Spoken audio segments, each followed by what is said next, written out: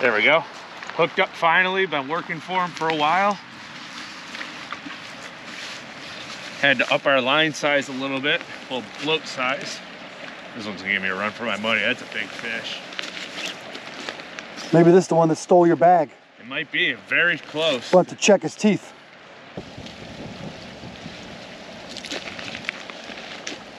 Ooh, Big nice grown one. fish. Not fighting very hard, but it's on a chartreuse bag.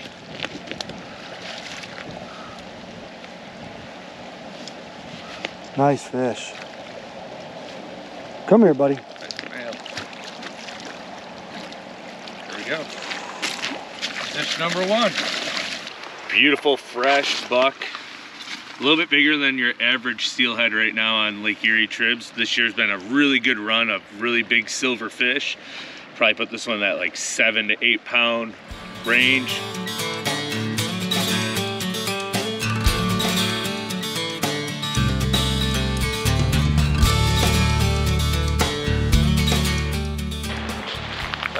Second one.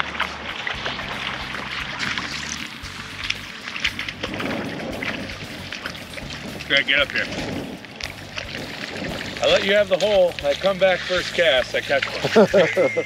All right, so essentially what we're doing here is we're fishing the tail out of a big long pool. Up here above us, we have some quicker water with the hard slate edge. And then the tail here, what happens is it widens up right at my 12 o'clock. Then you see some boulder fields here about 1 to 2, maybe even 3 o'clock. And the way the current runs here, it makes these fish funnel on the inside of these rocks. Not saying there aren't any that live in the rocks, there's just a lot of snags. So we try to avoid the snags the best that we can. But the way we're fishing the run is we're throwing it out here, right about there. And we're running it down into this tail.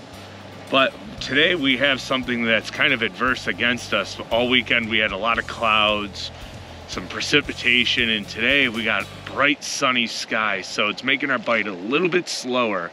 And that's due to like the wake up effect. When you wake up in the morning and you open your window blinds when it's been pitch black in your room, it's the same thing for these fish. It's like blinding them and they have to adjust, and we have rising water temps, rising weather, warmer temps coming this afternoon. So I think if we just continue to grind it out here, we're gonna get some bites as the day warms up. Hooked up in New York.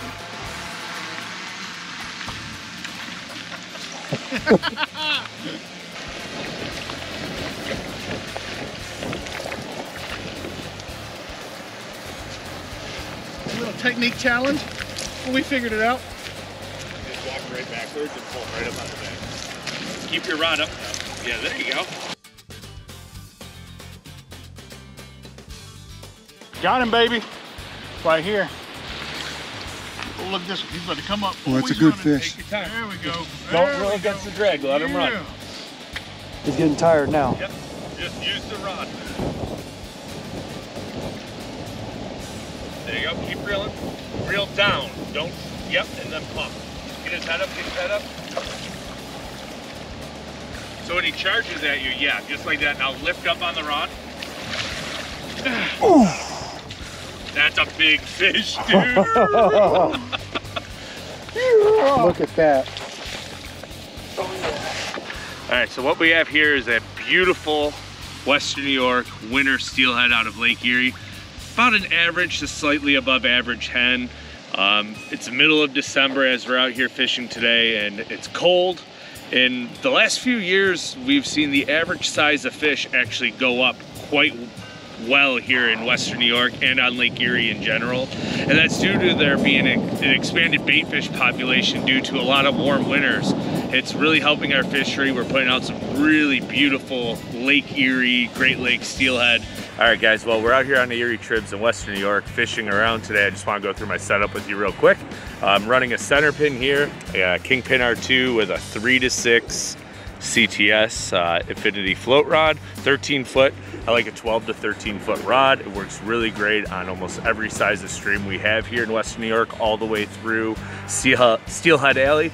Today, specifically, because the water's starting to get down a little bit lower, I'm running a 5 gram float with a tapered shot pattern. So you want to make sure you have your shot tapered out to the specific size of gram weight of your float. So bigger to smaller to make sure it matches up to the gram size. We're running 6 or 5 pound test leader to a micro swivel here down below our last shot, all the way to size 8 or 10. This is a 10 Pautzke fire hook. And then to top off our rig here, we grab our eggs, which I have Baraxo fired cured up brown trout eggs. And we're gonna use this new lime color. It's been working really good in the clear water conditions, and just having an assorted amount of colors here because you never know exactly what they're gonna bite. But lime, yellow, we got some new Atlas Mike's purple in here. They're all gonna work really well for you depending on the condition in the day. So make sure you have an assortment of egg sacs tied up, and make sure they're always cured in Baraxo fire if you are gonna run your own eggs. Man, what a grind today. Got a nice little chromer on here, a little white bag I believe it was, some brown trout eggs, and it's been an absolute grind to get some bites. Ran it by that boulder right over there and got this pretty little girl, so we'll get her. Oh yeah, chrome as can be. Not big, but we'll take it. I'm just gonna pull it right on the beach. Ooh! All right, so we've been fishing out here since about 8 o'clock this morning. Really working hard for our bites, running some Baraxo fire eggs, trout and salmon. Caught them on just about every single netting material. I think we've got pink, we've got salmon, we've had white. What was another color? Chartreuse has been a big player today, and then this one just came on white. And lime. And lime, oh yeah, I forgot we got a good one on lime as well. So every fish has been dime bright, fresh from the lake. We're only about 1/8 of a mile up, so it's been a really, really tough, enduring day. Today's episode of Pautzke Outdoors comes to you from Western New York, where we're fishing Great Lake tributaries with guide Andy Full of Full Fishing Guide Service. Now we're walking the bank in search of steelhead. Now, anybody that knows the greater Western New York area knows that during steelhead season, weather is unpredictable. I guess that's just something you deal with here. Now today, we're forced to deal with winds in excess of 55 miles an hour. This creek that we found today was the only place over almost 100-mile stretch that we could go because it was covered and, you know, a little bit sheltered by the wind.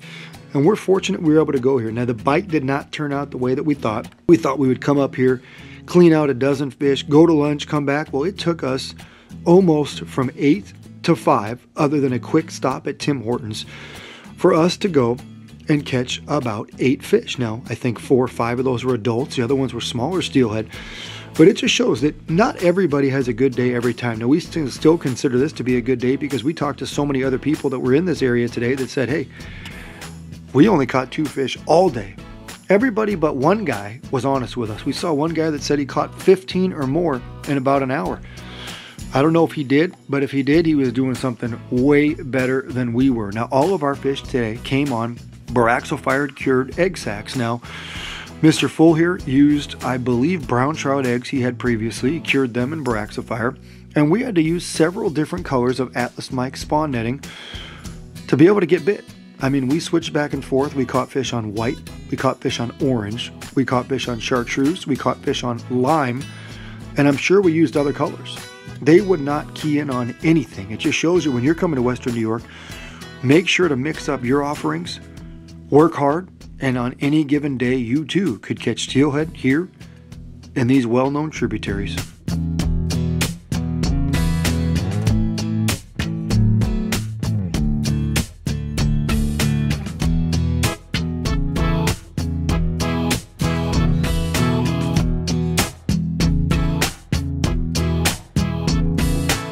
Pautzke products are available at sporting goods stores near you. If you can't find the specific color, size that you want, make sure to go to Pautzke.com.